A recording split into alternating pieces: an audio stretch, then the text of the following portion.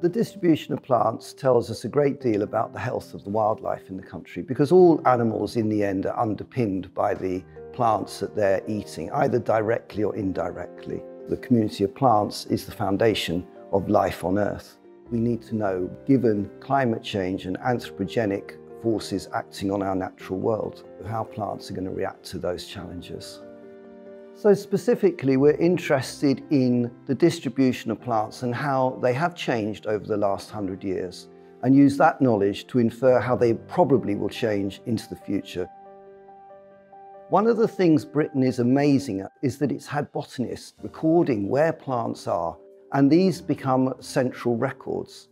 We could then analyse those data using artificial intelligence and other modelling methods and divide them up into 10-year periods going back in time, and try to work out then how plants are likely to change over time into the future based on how they have changed over time in the past.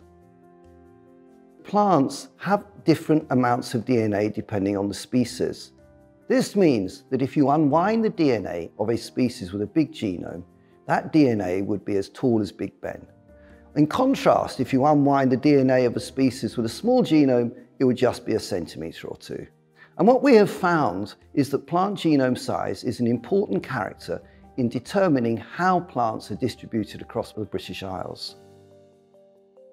What we know is that when human activity influences the environment, for example, climate change and pollution generated by our activities, these have the effect of changing the distribution of plants.